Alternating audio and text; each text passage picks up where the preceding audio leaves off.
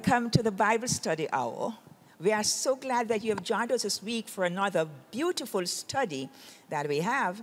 It might be one that you sort of wonder, how do we get to this point when we are really studying for the entire quarter the matter of the great controversy? But you will see how it really fits into this program. We are happy that we have with us this week, as always, our two pastors, Pastor James Sunlin and Pastor Alden Mort. They join with me, Lorna Stevenson, and together we hope that we can guide you sufficiently so that we can get the essence of the lesson that has been prepared. But you know, our guidance is not enough. We need far more than that, and that's why we ask you now to join us in our opening prayer.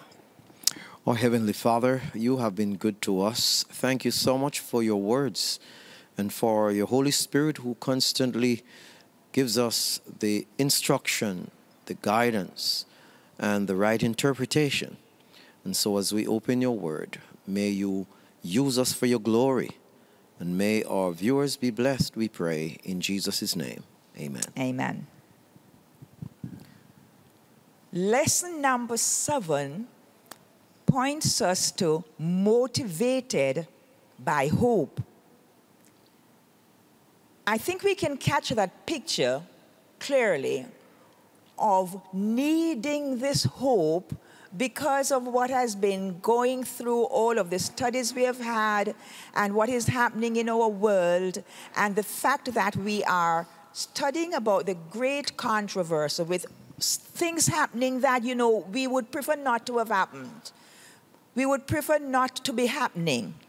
We would really want to be out of those situations. Therefore, hope becomes essential in this mix. We look at our memory text for our focus for this week, and it's Isaiah chapter 25, verse 9. The New King James Version says, "And it will be said in that day, Behold, this is our God. We have waited for him, and he will save us. This is the Lord. We have waited for him. We will be glad and rejoice in his salvation." Hey, that's a lot of proclamation there. And I suppose that is what is sort of, whipping up this whole idea of hope, being hopeful about a situation. Pastor Mort, let me start with you. Yes. When sin came in the Garden of Eden, hope was dashed in the sense of, but right in the Garden of Eden, God made a promise to human being that Jesus would come. As a result of that, hope was rekindled. Okay. And right through the century, we have seen the promise of the second coming of Jesus, the foremost thing that motivates God's people to look forward to. And so when you look in Isaiah, Isaiah declared at that time, "And it will be said in that day, Behold, this is our God. We have long waited for him."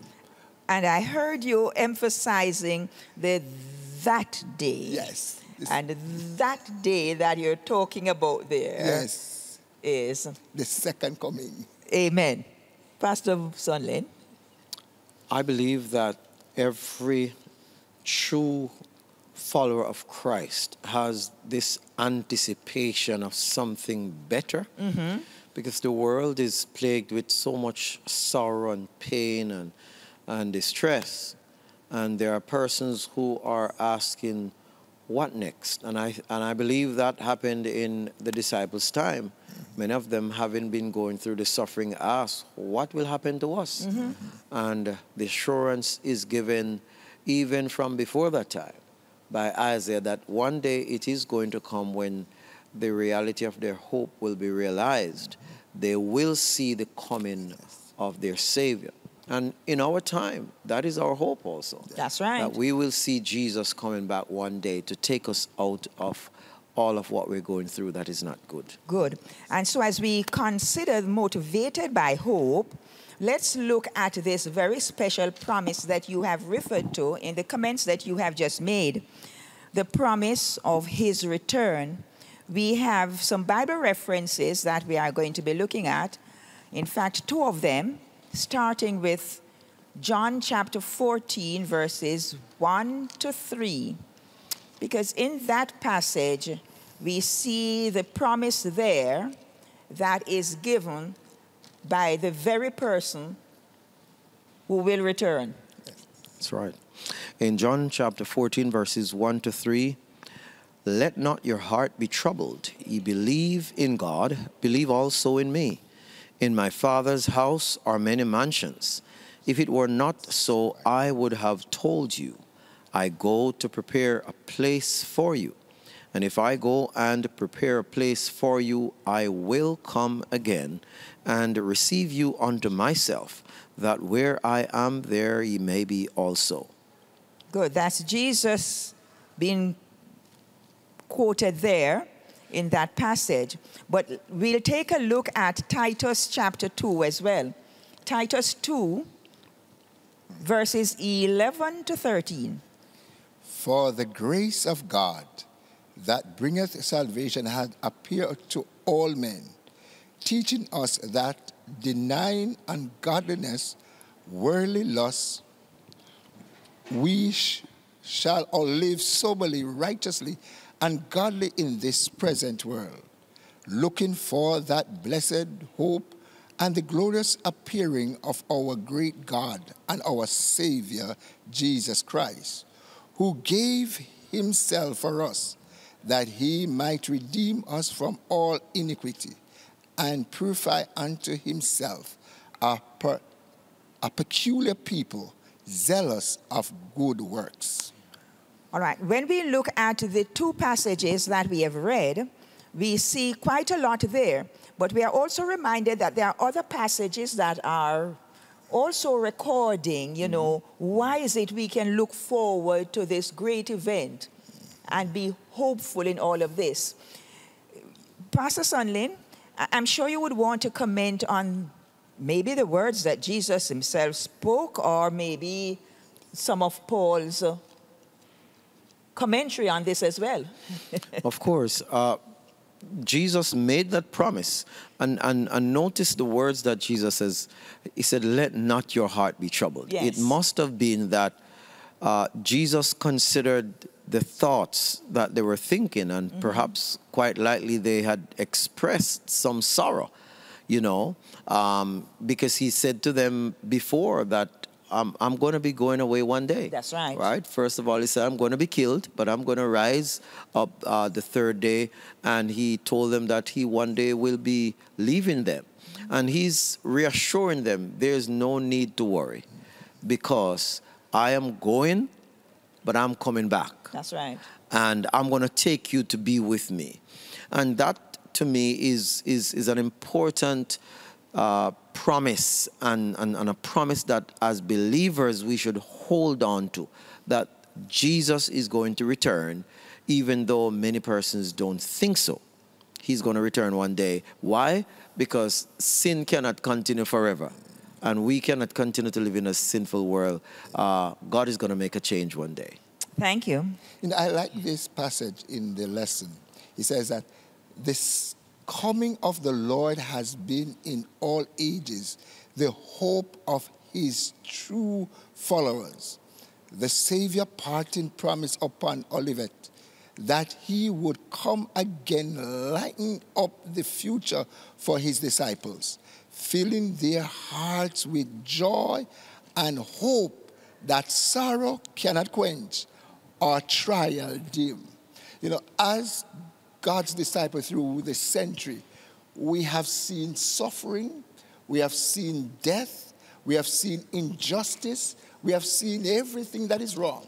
But what propelled the Christians, the true followers of Christ, is the second coming, knowing that this will not go on for eternity. Jesus is coming again, and what a day that will be. And Paul says, Paul says that the dead in Christ, even when they pass through, the dead in Christ shall rise, and together with the living caught up to meet the Lord in the air. And listen to this.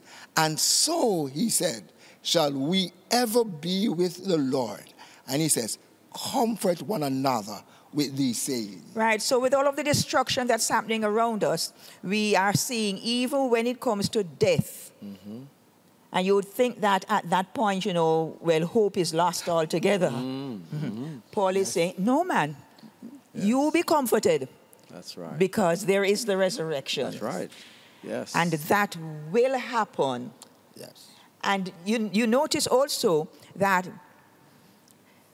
speaking in the Titus reference that we had, that the passage referred to the coming of Jesus as the blessed hope. Yes. So that we have more than what to rest our entire operations on. That's correct. Because if we were operating in an atmosphere where there was nothing to look forward to, then, may as well we stop and just give up and... Might as well. Yes. Yes. But thank God we have this precious promise that we can hold on to, and we can anticipate that time coming. We can anticipate this because it's what we live for. Yes, that's right. We're looking forward to it. Now look at what Acts chapter 1, verses 9 to 11 has to say for us. That reference in Acts, look at what it has to say. It's chapter 1, verses 9 to 11. The Word of God says, and when he had spoken these things, while they beheld, he was taken up, and a cloud received him out of their sight. And while they looked steadfastly toward heaven as he went up, behold, two men stood by them in white apparel, which also said, Ye men of Galilee, why stand ye gazing up into heaven?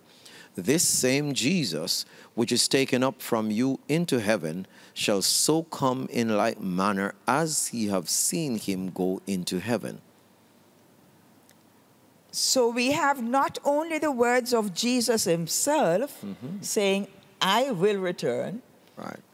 And not only the word, also with the words of Paul saying that he will come, But we are having here a scenery where the apostles are being told that he will come again. That's right. There is no need to fret and to worry.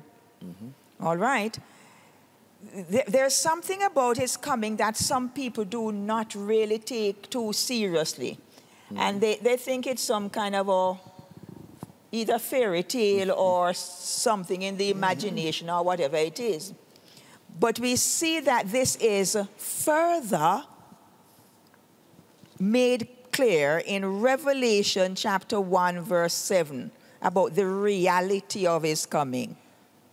Behold, he cometh with clouds, and every eye shall see him, and they also which pierced him, and all kindred of the earth shall wail because of him. Even so, amen. Amen. Now, what is it that is being emphasized here that we must take as Bible truth and reality? The reality is that his coming is not going to be something where it comes I would use the modern way of saying it, in virtually.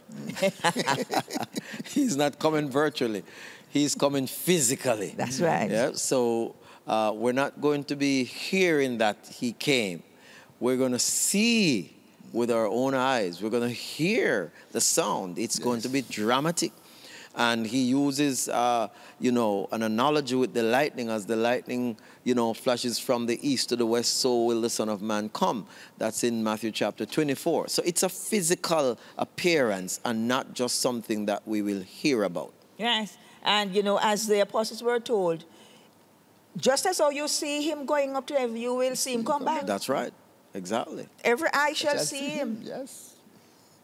when the lightning flashes over there, you get the impression of it here. Of course. So we are, you know, it's going to be real. And one of the things that we are saying here is that in anticipating this time, we must do something about preparing for it. If you're anticipating something, you're anticipating the arrival of a relative from foreign lands, you're going to make special preparation. Definitely So so. for this special anticipation, we should also make special preparation.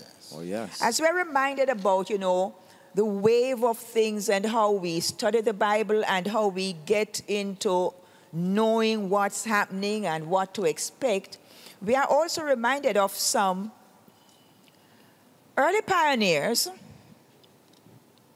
who did some special studying.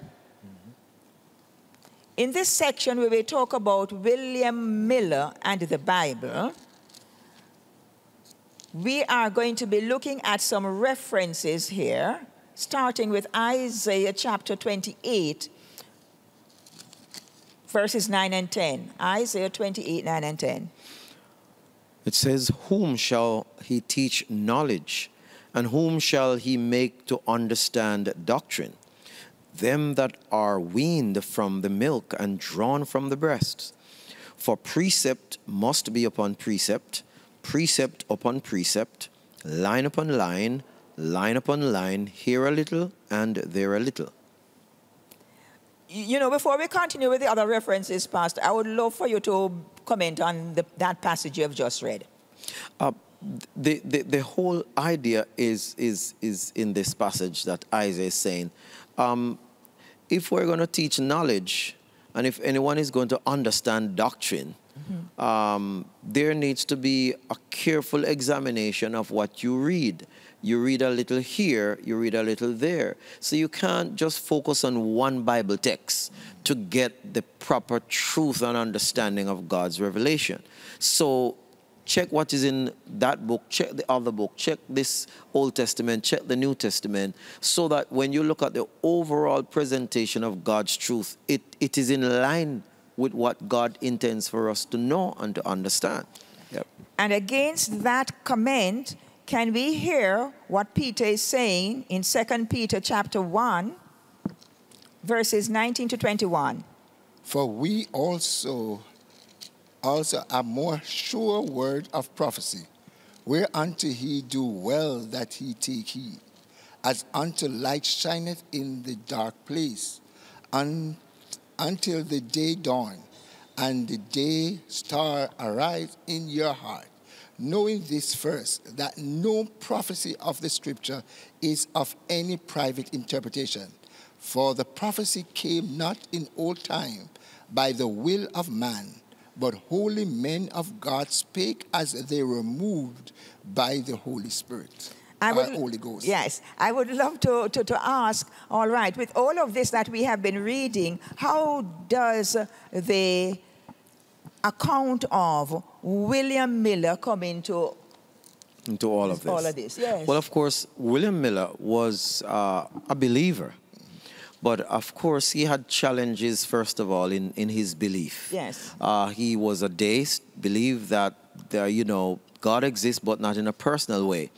But having had an experience that he was amazed about, it drove him to the scripture, because he said this had to be the hand of God in this war of 1812 with America against England. And the 5,000 American won the war against 15,000 British.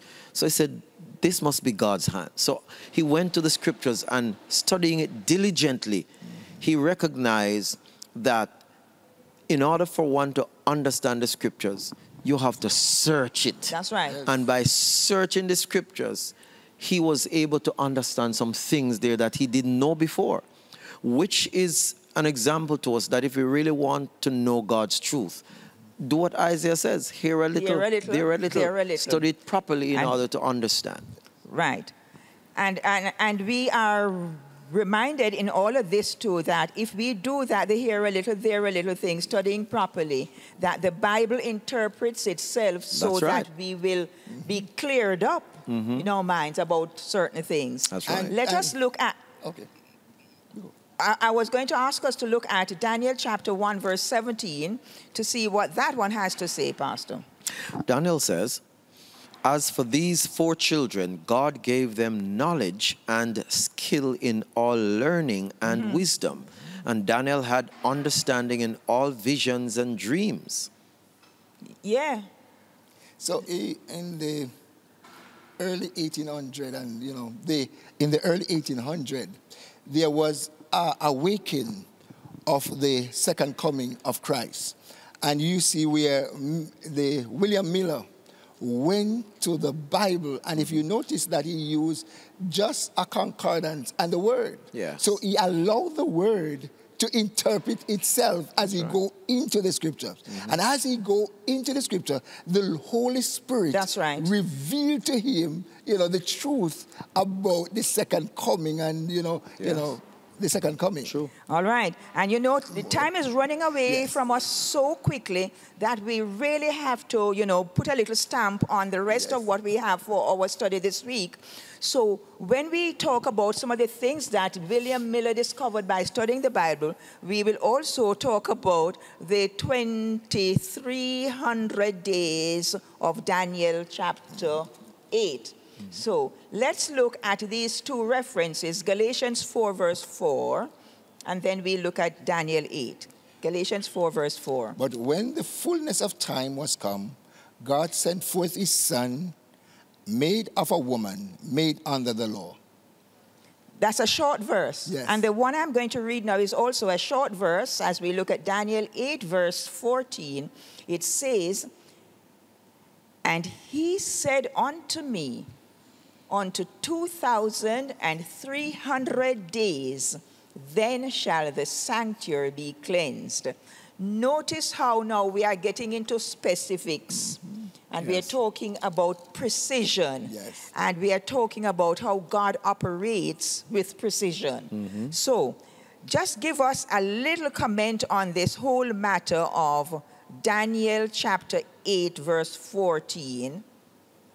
This is one of the very important texts that William Miller came across. Yes. And as we've established that he was comparing scripture with scripture very deeply.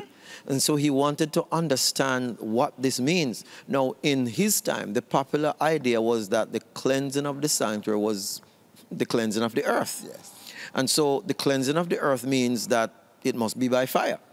Now, one of the things that came in his mind that heaven is clean, so there's no need to cleanse heaven.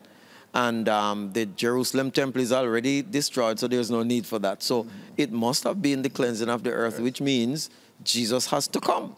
So the conclusion was that at the end of this prophecy would be the coming of Jesus and the cleansing of the earth by fire. And that was his understanding. But we will learn from Scripture that, of course, the prophecy is right in time, but wrong in the interpretation that William Miller had of the event. Yes. Right. So the event of Jesus' coming would not be according to this prophecy. Let's see if we can squeeze in a little bit more about the prophecy in Daniel. As we go to Daniel chapter 9, and we're going to read a few verses there. We'll read verses 24, 25, and 27. That's Daniel chapter 9. Daniel chapter 9, and I'm reading verses 24, 25, and 27.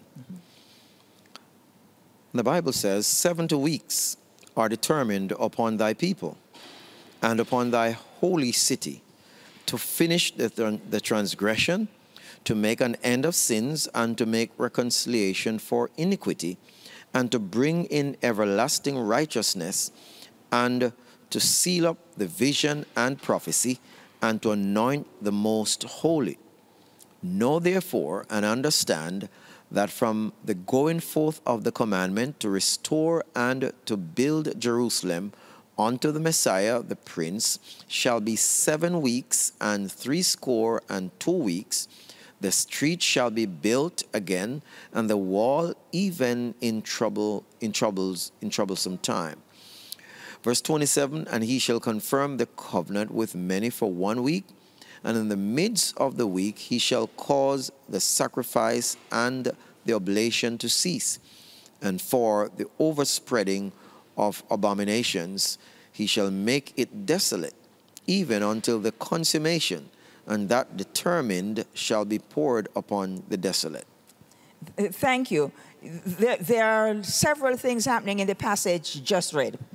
And we will recall that when we read chapter 8, verse 14, we talked about a time period, Right. 2,300 days or years. Yes. Okay. Now, a portion of that time is taken out here, and the focus is on that to see how things kind of gel and how the prophecy really fits into actual happening. Right. I give you just a minute to comment on that.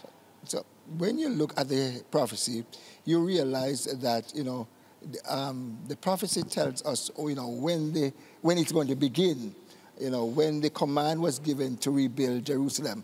And we discovered that it was under Artaxerxes that command was given in 457 BC. And so we see the start of this prophecy. And Pastor will continue to. Good. And so, Very good start. having Yes. started in 457, the prophecy says 70 weeks are determined upon God's people. In other words, they had a probationary period as a nation, as a people, in which God would deal with them.